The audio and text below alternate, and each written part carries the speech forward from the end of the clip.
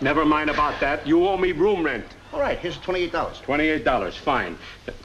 Just a minute. You owe me 13 weeks at $7 a week, and that happens to be a lot more than $28. Well, that comes to $28.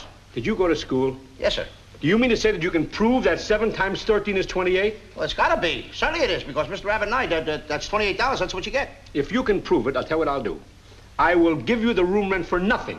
You will? But if you don't prove it, you owe me double the back rent. Is it a deal? That's a deal. Okay. You happen to have any Crayola on there? Crayola? Never mind. I got it. Oh, you have? I got the Crayola. 7 into 28 is going to come out 13. That's your way. That's my way. And it's got to come out right.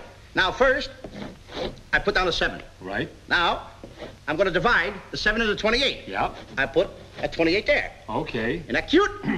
Now, here we go. 7 into 2. 7 will not go into 2. It will not. That's a very big 7 to push into that little bit of 2. As you say it is. We ain't going to hurt that little 2, are we? Of course you won't. So we take the 2. Open your hand. Yes. And I put that 2 right there for safekeeping. But don't drop it and don't lose it. Now, 7 into 8. Once. I put the 1 over here, 1 over there. Now, we're going to carry the 7 because it's very big and it's getting heavy on my shoulders, and I'm going to drop the 7 under there. Now, 7 from 8 is 1. Is 1. I put the 1 down there. Mm-hmm.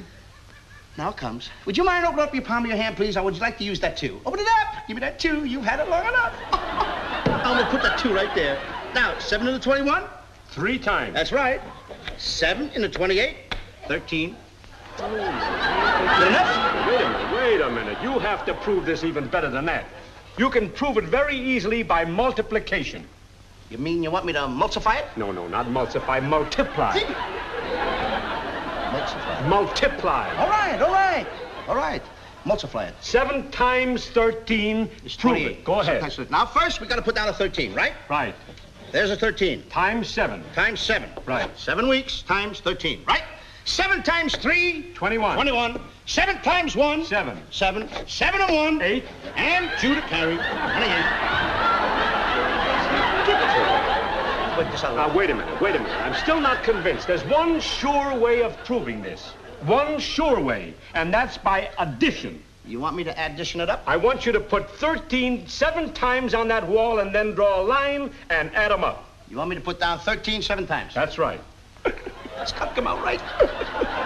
There's 1.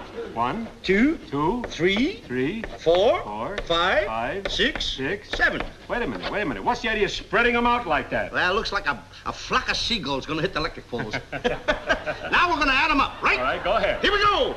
3, 6, 9. Wait a minute. Let me do the adding this time. Good. Come out right. Well, A 3, a 6, a 9. Just a minute. I will do the adding. Then there'll be no mistake. Yeah? All right?